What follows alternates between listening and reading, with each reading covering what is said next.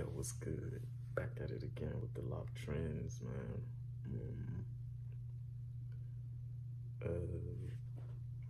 I've been gone, I normally like upload videos around this time. I might be a little late.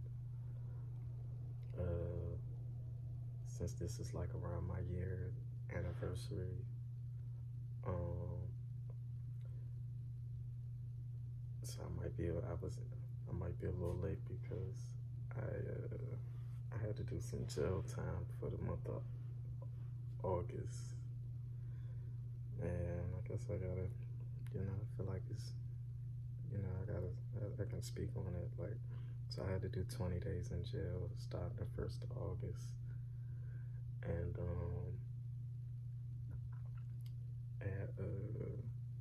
the situation that got me there was just one of those,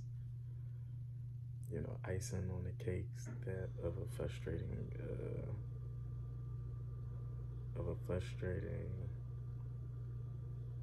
cycle, that I feel like I've been going through. Just people kind of I feel like people been trying to test my coolness and my patience a lot. And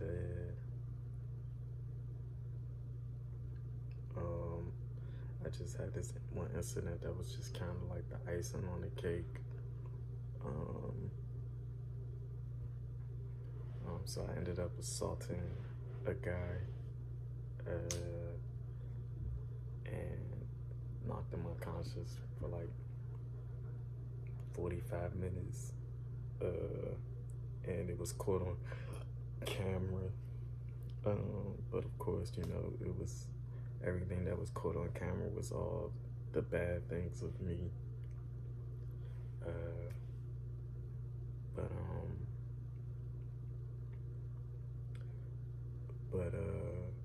The situation that transpired was he hit my car, and the car was, new. I had to ask.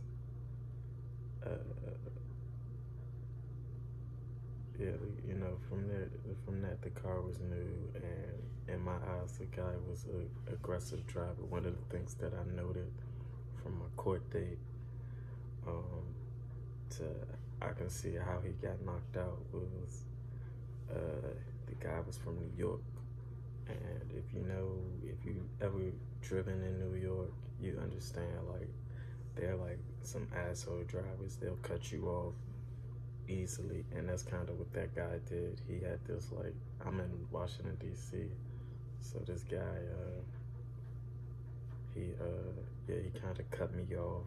He was behind me. I was using my turn signals, and he cut me off, and he chose to hit my car instead of hitting his brake, which got his ass knocked out. You know what I mean? And I would say, from my perspective, in hindsight, is, I made a mistake because I actually lost out on some money.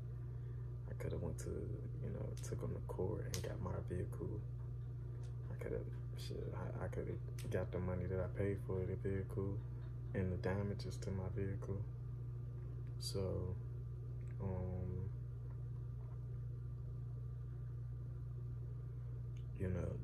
I had to do 20 days in jail at the start of August. Man, I tell you what about jail, I guess, the echoes I hear a lot is like, oh, he's the GOAT, he's the best. I hear a lot of those echoes. I don't know if it's people saying it or if it's just in my head sometimes. Kind of got like a beautiful mind thing going on these days. But I tell you what, any second or minute in jail is not for no man. You know what I mean? I don't care who's in jail. What they've done, like, it's just not for man. And for me, I knew I just know these things are kind of like chasing me, and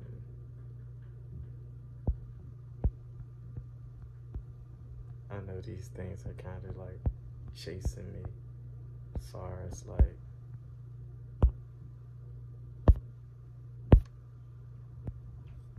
just far as like, you know, the cycle of life and the laws of attraction. So you know, one of the things, you know, that I you know, went through in jail. You know, jail was a lot like the first 10 days because they got you in the intake process. I'm not sure if it's like they consider intake as the quarantine phase before you get to the general population. But if you don't know, if you ever get locked up, man, they'll have you in intake for like 10 days. And that's where you only get like, you're in a cell for 23 hours of the day with 1 hour they call it rec time, recreational time. And man, that shit was hard, bro, because you'll either get it in the morning or you'll get it in the afternoon. Whatever one you get, you won't get it until like the next day. So like, if you got rec in the morning, you wouldn't get it until the next day in the afternoon. But when you got it that afternoon, you would get it the next day in the morning. So, you know, that experience was rough, especially because I was unaware of the, you know, that you get more rec hours in general population. So you get like 5 hours rec in general population, but that took 10 days for me to get to. And man, when I tell you, like, when I was in the intake process, man, it gave me some thoughts, boy. It gave you some thoughts, man, you know, and I try to stay faithful. But I tell you, one of the things that, like, you know, it's not, I wasn't necessarily too worried about my surroundings. Like, I had a good cellie in my intake process. My cellie was good. He was cool. He was a Muslim, but he was a smart Muslim. He knew the difference between a Muslim and an Israelite, and he knew my values as an Israelite. And we really, you know, we had a solid bond. It was no, like, you know, we didn't need too many words, you know what I'm saying, to express. But once we got out of intake, I had another cellie. He was cool. He had a funny story how he got there. He did 20 years. He did 20 years in federal prison. And he was cool. He talked a lot, but he was cool. I think he also had OCD, which I don't think he knows, but yeah, he definitely had OCD. Which was, you know, we was cool. We had a couple of heated situations, but we was able to get through it just as grown men, and yeah, and just communicate. And yeah, we was able to just, you know, we ended up, you know, solid at the end of the day. But you know, one of the things that I knew I can offer in jail was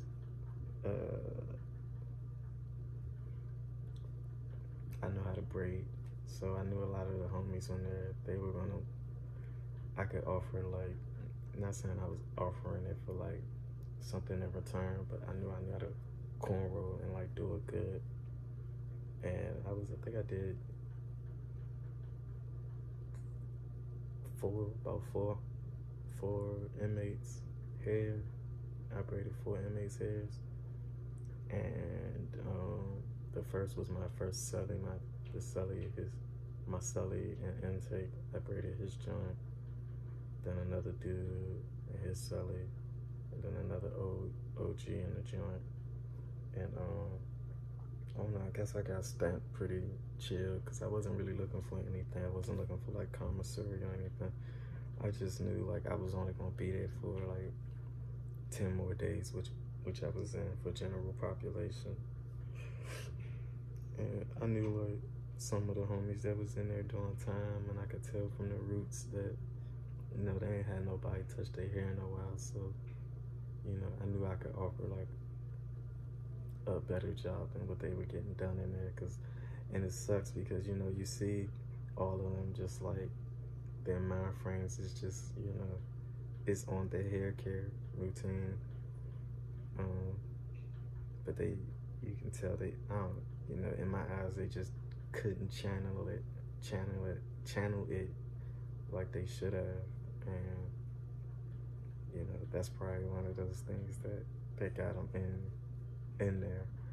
And from my observation, and, you know, just kind of, you know, put my ear to the ground. A lot of the homies and or a lot of the inmates in there were in there for gun charges, and you know, I'm kind of aware of, you know, the surrounding natures of the areas. So, you know, I see like, you know, they're in there for weapon firearm charges, because they gotta defend themselves just because of the environment they're in. You know, the mind frame is kind of like greedy, and it sucks because, you know, I definitely had to write some things on the wall just to hope to give them, you know, some alertness and awareness. Hopefully it's not too late for some of them to get on track with certain situations. But I think, you know, too much freedom for them, it can be too much freedom for them. Like, you know, for me, I'm kind of disciplined, and I'm kind of disciplined with the freedom that I have, minus, you know, the mistake that led me there. But, you know, which led me there, you know, I think I kind of got misjudged a lot. You know, I see, you know, one of the things that I see a lot, just, you know, having this wig sometimes is, you know, people, you know, give you a lot of, like, they come at me as if I'm younger than what I am. I'm 34. I feel like I'm a lot more mature than, you know, what they're coming at me at. And, you know, I'm old in there. You know, I was like old in that joint, you know what I mean? And they probably thought I was younger till they found out my age. And a lot of them look older than me in that joint, which is, you know, sad, you know what I mean? Because, you know, I know that it's like been a lot of stress on their guys. But, you know, I can't say they didn't bring it upon themselves. Who knows, you know what I mean? You do gotta fight to try to be better. But, or just have a better mind frame.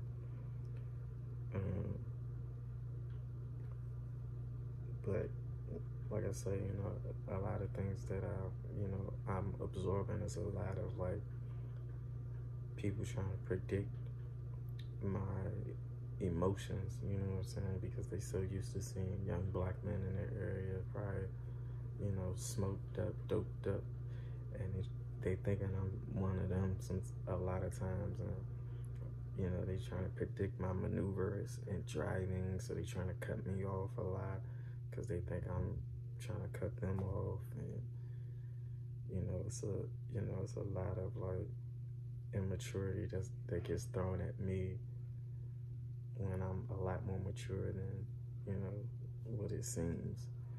And, you know, the one situation was just kind of just too much. It was icing on the cake, you know. For him to hit my car when he could have braked was a reason that I broke, you know what I mean? And, you know, I do regret putting hands on him, because I could have just got paid. But it was just, you know, I've been dealing with a lot. Not to use that as an excuse, but, you know, looking at it, you know, I've definitely been dealing with a lot. And, you know, a lot of people have been saying, you didn't handle it well, you know, you did this, you've been doing a pretty good job. But, you know, that shit just, sometimes you got your breaking points, man, and that was just one of those breaking points for me. So like I say, man, you know, that one breaking point should have me good for like the next. Uh, well, it took 34 years for me to break. I should be good for another 30 years before my next breaking moment. I ain't too like stressed anymore. That was definitely a big stress relief afterwards, but you know, dealing with the consequences is frustrating because I got a probation officer now. I gotta report to, which I hate, and it sucks because these probation officers, they dealing with a lot of people that come off that's like homeless and shit, and the biggest issue we got right now is my address verification. I gave them my address verification, and they're questioning that, like, oh, you got a house by yourself, you know what I mean? It's like, why are we even discussing, why is that such a big thing to understand, like, or to even trust, you know what I mean?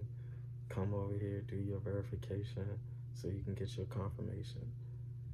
And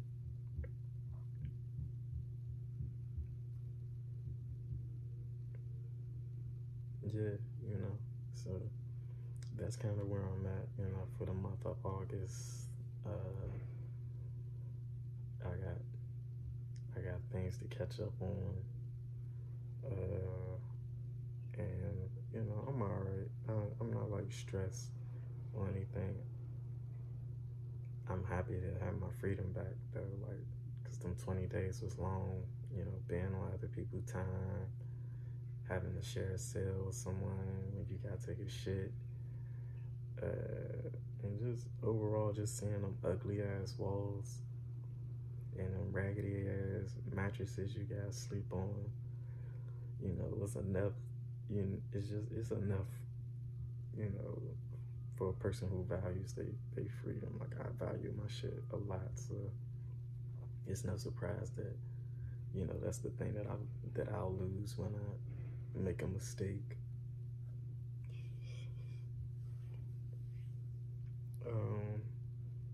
So I'm just, I'm alright though. I got like I said, I got to, work my braiding skills out. I know I can get paid for like doing hair now. So I probably need to like start up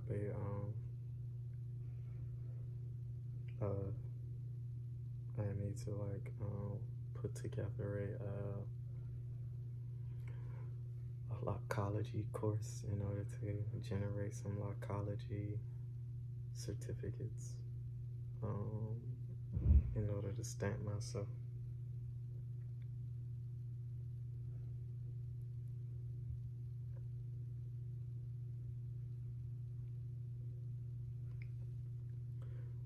But I've been, trying to maintain, trying to keep my beard, trying to keep the beard together, let this grow in. My chin strap is connected. I just need to get thicker now.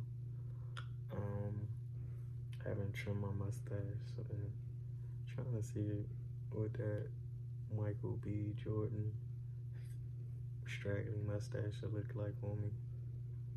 I don't really like it. I don't know if it'll help generate like some filling, especially with these corners of the mustache. You kind of let these whiskers kind of fill in and flare out. Hopefully they can, make some filling effects. But my locks is doing good. I got all day with going through some I was going through some dry scalp issues in there. I asked my Sully like if I had any lint or white stuff in my hair from from the sheets, these raggedy sheets they gave me. He told me yeah, but when I got here, I didn't really have much. When he told me yeah, I started wearing a t-shirt on my head, but I was just really like was really like free in it, like just rolling around on the sheets. But I didn't think the sheets were like creating any like lint in my hair. So when I got here, I didn't really see too much lint. But I can probably stand to do either conditioner wash, or I just did an apple cider. I just did an apple cider vinegar rinse when I went in, before I went in. So that's been helpful with just like keeping my scalp clean and you know recreating some life with the apple cider vinegar and baking soda. That joint been creating like new life. I got a wash basin that I can like lay back in and just keep deeping without just draining my hair like the shower water. I could really let it soak and like let some of these let some of that dryness of the scalp dissolve from the vinegar, I hope. But as far as that though with it, like, I don't know. I can never really show you how like the back, which is good. But that's what it is. This is what it is. It's a lot. I was looking at an animation video. I'm just like, dang, like how long his locks is compared to mine. It's like his locks is so much longer than my joints. And I think I started before him, his second set. But his joints is just so much longer. This is like the longest one. But I have been trimming. The locks. Like, you get your 1 inch.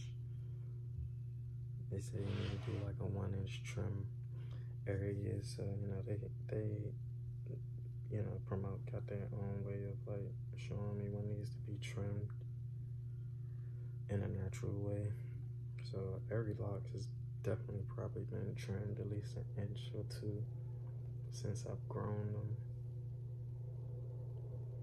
And just kind of hope they should be healthy.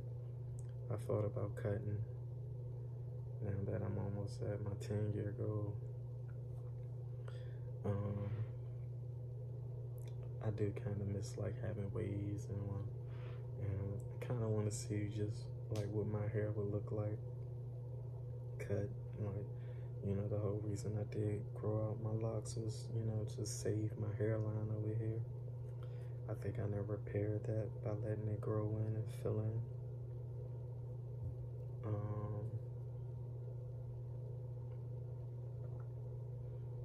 So, I'm kind of just eager to see like what I would look like with a haircut sometimes. I ain't too eager because I know I really like value my roots. So, cutting them anytime soon, I don't think it's that drastic 10-year change.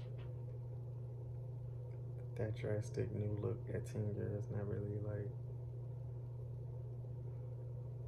it might be there. I don't know.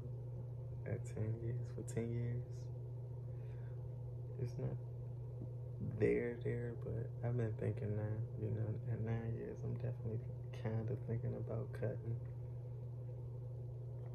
Or maybe trimming, I don't know. Or maybe a retwist, I don't know. I don't think a retwist is it. Though it's either cut it or leave it alone. And maybe make a trim,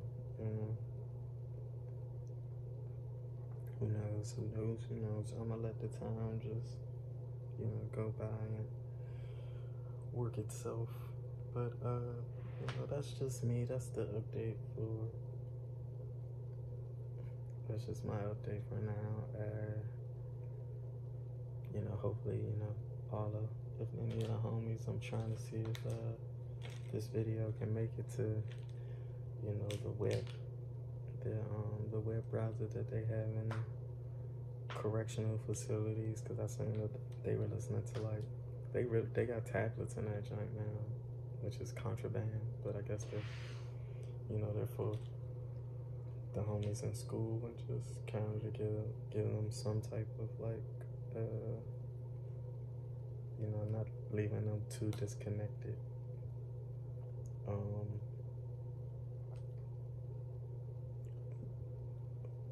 But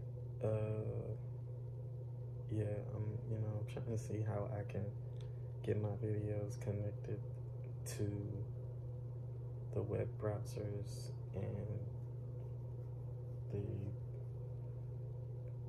the private web browser that they use in there, because they were, like I said, they were listening to like NBA YoungBoy playlists and Young Dolph playlists in there outside of like listening to like iHeartRadio and like radio station programming, web programming of XM radio, satellite radio, broadcasting.